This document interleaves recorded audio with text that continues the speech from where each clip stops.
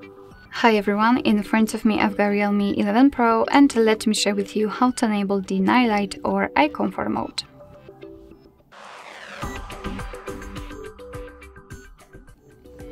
So we will start with the quickest way of how to enable the eye comfort mode, and after that I'll show you how to get into proper settings to customize it. So firstly, let's unroll the top bar, unroll it fully to open those icons. And here basically all we have to do is to find proper icon, which is in my case right here. So all we have to do is to tap on it and let me pick always on. And as you can see, the screen turns a little bit yellowish or amber, and it is in order to filter the blue light. What's more, it will be much easier for you to look at the screen at the dim light. So if you're a night owl, then I highly recommend to use this mode. Of course, you can turn it off the same way, just by tapping on this icon, and the screen will get back to its normal state.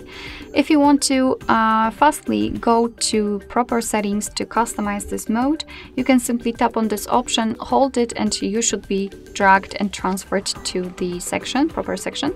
However, I'd like to show you a full path of how to get into eye comfort settings. So let's first of all enter the settings. Here we have to find the display and brightness option, and now let's tap on eye comfort. Let's first of all turn it on, so we will be able to see the changes.